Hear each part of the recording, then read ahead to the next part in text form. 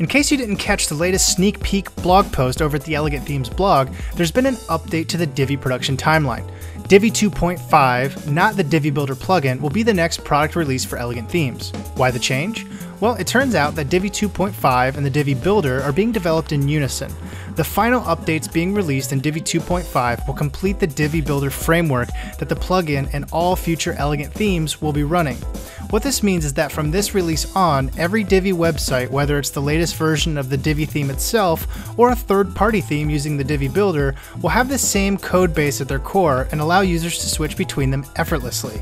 This will also pave the way for the release and seamless integration of the much-anticipated magazine theme Extra into the Elegant Themes family. So what kind of features and upgrades can we expect to see in Divi 2.5? Well, in addition to standard bug fixes and minor improvements across the board, there are 3 areas in which the Divi Builder in particular will be improved.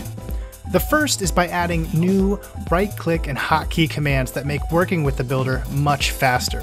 Second, the addition of the Divi role editor will allow you to set user permissions for the Divi Builder. This will keep overeager clients and perhaps even their users from messing with the Builder elements that you worked hard to make perfect the first time around. And finally, a new Builder preview mode will allow you to view changes within the Builder before you save and exit the module that you're working on. So when will Divi 2.5 and these awesome new features be released? As of this recording, it looks like another 2 weeks, probably the first week of September. And once Divi 2.5 is released, the Builder will be coming just a few weeks after that, as soon as its beta testing can be completed. So hang in there, we've got a lot of good stuff coming down the pipeline.